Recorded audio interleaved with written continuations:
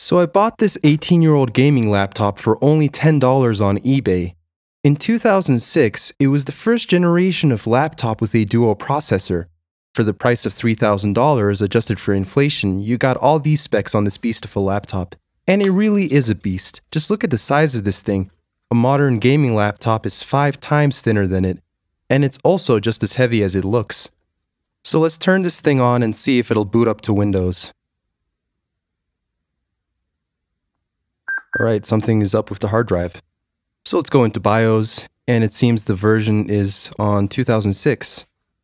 So the processor is a 1.7 GHz Core Duo, 2 GB of RAM, DDR2, graphics card with a 128 MB of VRAM, and a battery that is still operational and healthy. And that's really rare with these old laptops. Alright, so let's turn this thing off and replace the hard drive with a new SSD. So we'll just unscrew the holes and take out the hard drive, and if anybody is interested, this is the hard drive that we have. In a future video, I'll be upgrading this laptop to the max and seeing how well it can run Windows 11.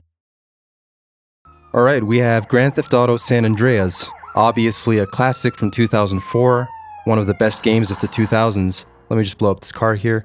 And if you're interested, these are the graphics settings I have on this game. Everything is on the maximum that the laptop supports. I put anti-aliasing up to 2. And the game is running extremely smoothly with no frame drops or lag or input delay. And I would say that the experience is really enjoyable. You know, I remember playing this game quite a lot on my old home computer when I was a kid. And I never really got far in the story mode because I would just use cheats and blow stuff up. And I guess I'm just doing the same sort of thing right now. And I always felt like the most fun part of sandbox games for me was doing things like that. So I would say the Inspiron 9400 does a really good job on this game. Alright, now we have Counter-Strike, obviously a game that's really old by this point. Released in 2000.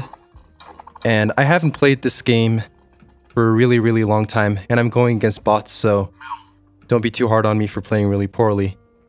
Let me just try to get this guy. Okay, so, yeah, I'm really bad right now. Movement is really smooth, getting a solid 100 FPS on this game. So everything on this game is running at max, and I'm getting a smooth 100 FPS. So this game is definitely really playable. Just get better Counter-Strike skills than me. Okay, now we have Minecraft, released in 2011. This is the 1.0 version of the game, and obviously Minecraft went on to become the highest selling game of all time. And we'll just make a creative mode so we can fly around and see how well it renders the terrain. Okay, that was pretty fast actually. So, okay, we can fly around. Things are rendering a little bit slowly. I put the render distance on pretty low, I think. Okay, some stutters here and there. Let's try blowing some stuff up. Okay, the game actually didn't lag when that stuff was blowing up, so that's actually really good. Let's just try that again with a little bit more. And yeah, the game is definitely pretty playable if it's able to render all that. There seems to be a slight distortion effect with the animals. We're gonna use the TNT to blow up a hole and see if we can find a cave. Okay, so overall I would say that the Inspiron 9400 is running Minecraft pretty well. It has a few, stutters here and there, but it's definitely playable, I would say. Alright, now we're using a Nintendo 64 emulator to run The Legend of Zelda: Ocarina of Time, which is obviously a really legendary game for that platform and in general. And it seems to be running really well. The intro cinematic is good. And sorry about the Moir effect on the screen, guys. That just happens to be a issue with filming on a phone. So let's get into the gameplay, which looks really good. Everything is running at the native resolution. There's no upsampling or anything else fancy going on. But it looks really good on the screen, actually. And everything is really smooth and responsive. And there's no weird graphical errors or things that sometimes happen with emulators. And I suppose this is actually something that people back then did quite a lot. They emulated games from the 90s. And overall, it's a very good emulation of the game. Alright, now we have a legend of the MMO genre, World of Warcraft. This isn't official Blizzard servers if you know what I mean, just because I didn't want to get a subscription again, but the performance here should be somewhat similar to classic World of Warcraft. Alright, so let's create our character. We're gonna go for an orc warrior this time. And everything seems to be running really smoothly in terms of the intro cinematic. Alright, so the graphical settings that we have are gonna be everything on mostly the maximum that we can do. And it's running really smoothly, no glitches or anything, or frame drop.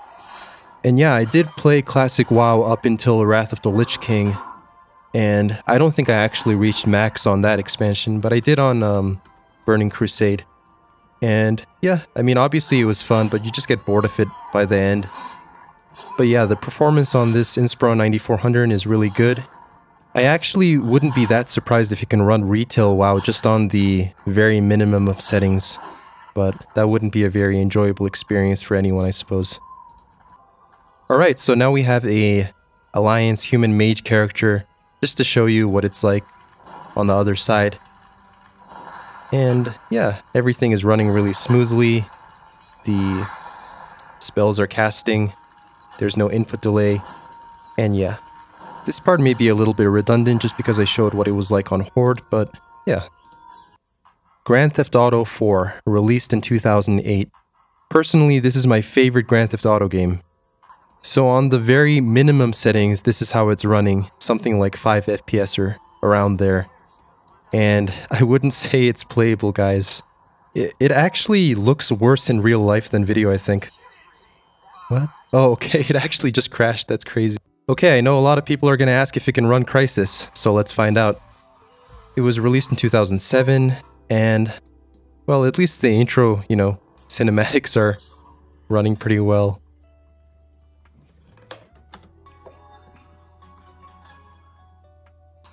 Okay, it's running at the very lowest settings that are like literally possible, so it's like a potato right now. But, I mean, it technically is running. I guess you could finish the game like this if you really want to torture yourself. And, you know what, I actually guess it's pretty impressive that this 128 megabyte GPU is able to even run this game, because isn't Crysis known as a really graphically intensive game? So, I guess it actually is kind of playable if you want to torture yourself, but I wouldn't recommend it, guys. Okay, now we have a DS emulator running Pokemon Platinum from 2008. I never actually played Platinum before. I did play Diamond and Pearl back in around 2006 or 7. I don't know when it was released, but around then when I was a kid. And so far I think the intro is probably the same, and I'm actually running out of characters for my name. So we're just gonna have to go with Trendea, or I don't know how that would be pronounced, but alright. Alright, so the game is running smoothly. No weird graphical glitches or lags or input delay. And yeah, it's definitely really playable right now. And I would also say that the the speakers on this Inspiron 9400 are actually way above average. I would say they're even better than the speakers on some modern laptops that I've used before. So can somebody who knows about audio tell me if that field has actually progressed that much in the last 18 years?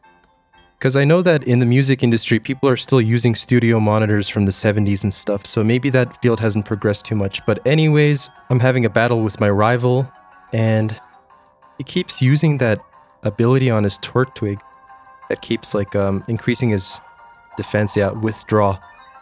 And it's making it really hard for me to actually do any damage to him. So I'll just try using Growl to, I don't know, like lower his attack. But I feel like I already kind of messed up with this battle and I'm gonna lose it or something. And yeah, I actually did end up losing this battle, and that's pretty sad because I never actually lost a rival battle in any of the games I've played before. So using this browser that they made for Windows XP called Supermium, we'll be able to browse the internet, and it seems to be running pretty well because I'm able to look at Google Images and all that stuff, although not really impressive. Try getting that to work on Internet Explorer. So, it's actually pretty good. So guys, that's it for today's video. I will be uploading more frequently and making better quality content soon. Like the video, comment down below, and subscribe for more.